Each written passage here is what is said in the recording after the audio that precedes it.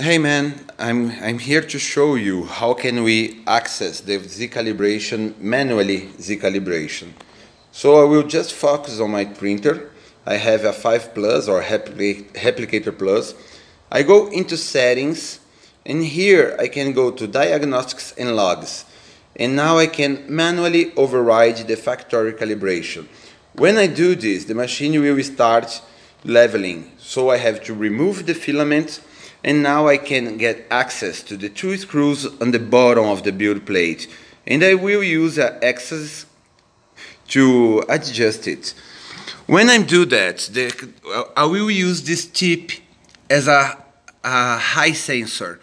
When the build plate touches the tip, it will be a light will light on, of course. And now I know that this point is precisely calibrated.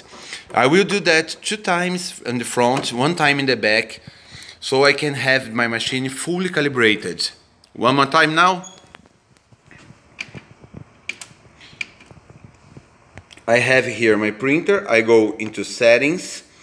I go to diagnostic and logs, and now I can manually override the factory calibration.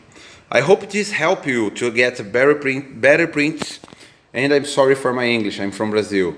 Good luck and stay connected.